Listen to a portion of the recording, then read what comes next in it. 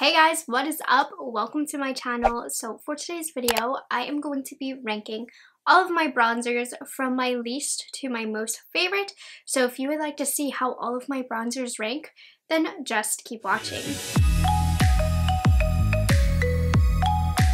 So my makeup collection series has come to a little bit of a halt as I'm waiting for some drawers to come in, and I'm going to do a lot more makeup collection videos, but I've done all of my palettes so far and I want to get into bronzers, blush, and highlighters. I definitely have the least amount of bronzers, so I pulled out all of them and I figured I could actually do it ranking style. Just numbers wise, I'm not going to be able to rank my blushes and my highlighters unless I break them up by like high end and affordable. It will be too overwhelming for me, so I might just do like a regular my blush collection, my highlighter collection, but this is my bronzer collection, so it's a collection video kind of, but I figured I had a good number where I can rank them as well, and I'm pretty picky about my bronzers.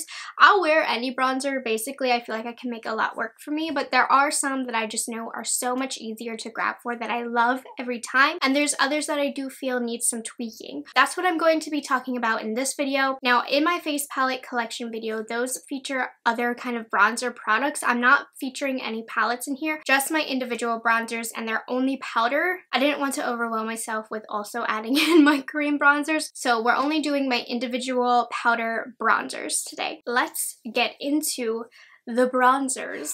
I did my makeup a few hours ago and then I had to stop because I had to go to Chick-fil-A. And so I've had greasy food and all of that, so I feel good. I feel ready to film this. So I have 19 bronzers. I don't think I'm going to remember the numbers correctly, so just a little warning, I might mess up the numbers, but this is definitely number 19, the least favorite bronzer in my collection. Now keep in mind, if I hate a bronzer, I'm not going to keep it. So for the most part, there's some reason that I keep these bronzers in my collection, so I have to at least like them a little bit. But probably my least favorite bronzer in my collection is this pretty vulgar bronzer in the shade Bronzed Mannequin. My apologies if you hear mowing. It's a nice day outside. I can't get angry, but I don't like this bronzer simply because it's just not a very good color for me. It's a little bit too dark for me, and it just deposits way too much color. It's too warm, it's too dark. It isn't made for my skin tone. I got this in a BoxyCharm, and honestly, I really wouldn't mind decluttering this. So this might be in a future declutter if I ever do a declutter video, but honestly, I don't really like this bronzer. I think the powder aspect of it's nice, like the quality is fine, but the color is just off for my skin tone, so this one I actually like really don't like, so that's number 19. I can't really talk about that one some more. Number 18 is this Morphe Bronzer in the shade Celebutante. First of all, I love that it's called Bronzer, the mix of bronzer and contour. I think it's really great marketing. That's one of the reasons why I wanted to buy it. I just don't find myself grabbing for this one that much. I think the color is okay. Blendability is okay. It's not bad enough for me to want to get rid of, just in case there's a video where I do like a full face of Morphe or a full face of affordable products. I like this enough to keep it and talk about it in a video. It's just I have such a great range of bronzers that this one isn't my favorite. It's just not my perfect shade. I don't love the shade. I don't dislike it either, but it's kind of a nah, it's not bad, but it's not great. The colors that they have in the line are pretty nice, and I like the concept of this. It's very small and portable, and this is something I would take to travel because if it breaks, it's not that big of a deal, and the color works. You know, it's a more affordable product and it gets the job done. Number 17. I want to like this so bad. I like the color, that's why I keep this. This is the ColourPop bronzer in the shade Coconut Beach. The reason why this bronzer is ranking so low is because it is so powdery, you guys. I stick my brush in it and powder gets everywhere, which really is a shame because I really love the color of this and I like ColourPop powder products, but for some reason this one is so powdery. And what confused me about this is there's another bronzer, which I will mention later on, that isn't so powdery. It's a different color, but it's not as powdery as this, but I like this color more, so it doesn't make sense to me. But anyways, ColourPop Coconut Beach just does not do it for me. Moving on, this came from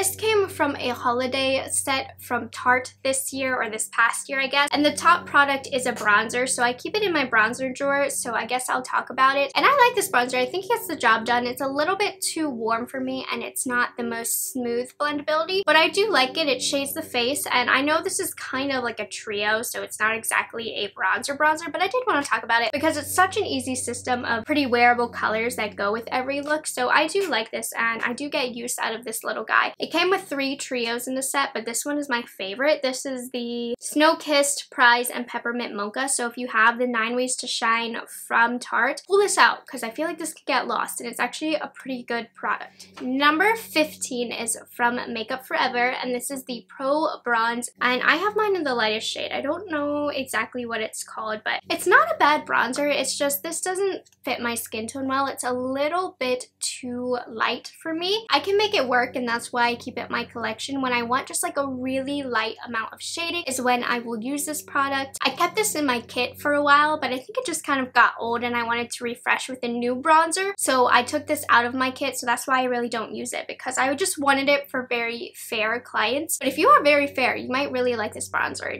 It's not the color for me, so that's kind of why it's ranking where it's ranking. This is number 14, and it's so funny how your opinions of makeup changes over the years, because a while ago this was my absolute favorite bronzer. This is the Too Faced Chocolate Soleil bronzer, and it smells like chocolate, and I think that's why I used to love it so much. But honestly, it's too dark for me. I prefer lighter bronzers nowadays, and I think it's a pretty good color, but it's almost too poopy brown on me if I'm being honest. It's just too dark, and it just kind of looks dirty on my face. I have to use a very light hand, and I did go through a phase recently where I started using it again, and I just don't love it. I like it enough to keep it. I like it enough to use it up until it's either old or I finish it, but once I'm done with this, I'm not going to repurchase it. Number 13 is this Wet n Wild bronzer. Now, this used to be not my favorite at all. This has definitely climbed up the list as I've had it longer, but this is in the shade Take Me to Brazil. And I didn't like it because I thought it looked a little bit too warm on me. I thought the shimmer on it was kind of weird. It laid weird on the outsides of my face. The reason why I've started to like it is because I found this works really well over powder foundation. For my job, I wear a lot of powder foundation, and sometimes you'll notice that bronzers aren't really gonna stick or show up because there's nothing for it to stick to. This bronzer applies so smooth over powder foundation. It has no problems having the pigmentation show, and honestly, the shine over a powder foundation looks really nice. Honestly, this probably should have ranked a little bit higher because it's one of my favorite bronzers as far as my powder foundation routine goes, but as far as like on regular liquid foundation, it's not my favorite to use. It's not my favorite color, but the way it applies over powder foundation is just so smooth. Number 12 is the other bronzer from the Coconut collection from ColourPop, and this is Talk to the Palm. And I like the formula of this, but this shade is just a bit too deep for me, which is why I totally wish the formulas could switch between the two, because I love the other colors so much, but I like the formula of this. I just think this is a really nice affordable bronzer, and if you're looking for an affordable bronzer and you're on the ColourPop website, they do have good bronzers. If you're a medium skin tone, I think you will really like this. This just isn't for me, but I still use it because the packaging is super cute and it's not a bad bronzer at all. Number 11 is the Maybelline City Bronzer in 200, and honestly, from this point on, I love all of the bronzers that I'm talking about. This is a really good one, a really great affordable one from the drugstore. There's a few really good bronzers at the drugstore, and this is one of them, definitely top 3 in the drugstore. 200's good, but this is when I want an extra bronze or a little extra shading because it's a little bit too deep for me, like just a touch. If I'm being picky, that's why this is ranking where it is, but it's a really great formula, so I highly recommend this bronzer. It's very, very good. Number 10 is from Ofra. This is from the new Samantha March collection, and this is the bronzer duo, and I love how this bronzer has a shimmer side and then a matte side, so you can really kind of customize what you like about it. For me, again, I just feel like it's a bit too deep for me. I think this will work better on a medium skin tone. However, if you use a light hand, this is a beautiful bronzer. I love mixing both sides because I don't have a problem with shimmery bronzer, but I just like how you have the option to not have a shimmery bronzer. It's very warm to the face as well, which I do like. So overall, I like the tone of this. I just think it's a bit too deep for me, but the formula is really great, and I think Samantha did a great job at creating a bronzer that fit a lot of different skin tones. So the fact that this is a little bit dark is okay because it's going to work for a wider range of people, and you can customize it to make it work for you. Just use a light hand and tap it off, and it's a really good bronzer. Number 9 is from Milani, and this is the Sun-Kissed Silky Matte Bronzing Powder. I'm telling you, the drugstore has some really good bronzers. If I could go back, I would buy a lighter shade, but as you can see, not too long ago, I was into darker bronzers. I think now, at this point, I much prefer lighter bronzers. My bronzer collection really reflects the times where I preferred a darker bronzer, which is why I'm complaining now, because I like a light bronzer. This is a really good one. It is so silky on the skin. It applies very easily. It blends very easily. The quality of this is A1. Going back, obviously, I wish I could get the lighter shade, but this is still really good and I can still make it work for me, and it's just a good solid bronzer. Number 8 is my bronzer from Dior. This is the Dior Skin Mineral Nude Bronze. This is a little bit harder to get your hands on. It's not one of their typical bronzers. I bought this at Nordstrom a while back, and this one is a little bit lighter for me and it has more of a pinky tone. This is what I wear when I wear a foundation that's too light on my skin tone. I'll just kind of go with it and apply a lighter bronzer because that's when you can see this. I love the way this smells. It's such a nice, natural, light bronze to the skin. It's not too warm.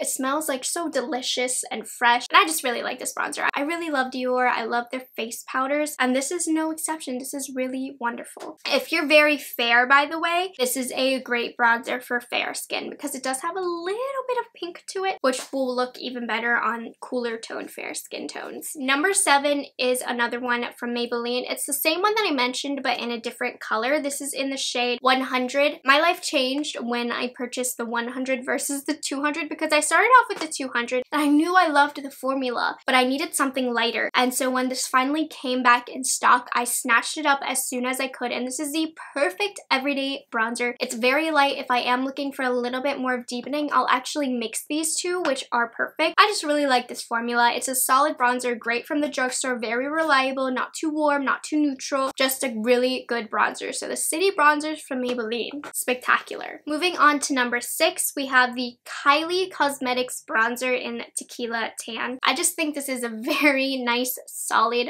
bronzer. It's a little bit more warm, which I like, but it still plays pretty neutral on the skin. It doesn't look too orange. It's a really nice formula. I feel like I can't go too heavy-handed with it, and it's just a nice, safe color that goes with any look. It's a great formula. The packaging is cute. I'm very tempted to grab for it a lot, and as you can see, I've made quite a dent in it because it's really good. I like that it's not too powdery, so you can't go heavy-handed with it. The Kylie Cosmetics like bronzers and blushes are really, really good. I could pass on her highlighters, but the bronzers, I think she came out with a really great line. Moving on to number 5, we have the ever so popular Physicians Formula Butter Bronzer. This is just a really great classic bronzer. It applies so smooth to the skin. It's the perfect tone, and it works so great on a lot of different skin tones with a lot of different undertones. I think most of you know by now how great this bronzer is, and I highly recommend it. So I don't want to talk about it too much because this one is very, very hyped up, but for a good reason. This is a really quality, affordable bronzer. Moving on to number 4. This one's a little bit more cool toned, but I do enjoy it a lot. This is from Charlotte Tilbury, and this is the Film Star Bronze and Glow. I use this a lot for cool toned looks because it is a cooler toned bronzer. Sometimes I'll use it even more so as a shader, and then I'll add something more warm on top. It's a beautiful formula. This is kind of a classic formula from Charlotte Tilbury, and for good reason. It just looks good. It works good. The corresponding highlighter is also really great for very simple brightening to the face. But overall, I love this. It's just really good. I feel like a bronzer is a bronzer, so it's kind of hard to explain what makes them different from each other and what doesn't. All I know is I grab for that one a lot. Moving on to number 3 is the newest addition to my collection, you guys. This bronzer, so good. This is the Kosas Baked Bronzer. I have mine in the shade Light, and it's just this beautiful shimmery baked bronzer, but it's not shimmery, I guess. It just has a very nice natural sheen to it. This is the perfect tone on my skin. It's not too dark. It's not too light, and it just adds the right amount of shading to where I still feel very comfortable. The finish of it is beautiful. It blends out really nice. There's a lot of hype recently around this bronzer, and for good reason. It's awesome. So highly recommend this one. My number 2 favorite bronzer. This is actually the bronzer that I'm wearing today. It's the perfect warm tone for me. This is the Fenty bronzer in Shady Biz For me, this is what I like as far as warmth goes. You can see it just has a touch of warmth, but it's not too orange, which I really enjoy. I do feel like it genuinely makes me look more tan, but it has enough cool properties in it that it does shade me just a little bit. I think the formula in here is spectacular. It applies the right amount of product just with the first touch. I don't really have to go in and build, but I also don't have to blend to take some product away. There's something about this formula and the amount of pigmentation that this deposits on my skin that's wonderful. So Shady Biz from Fenty, fantastic.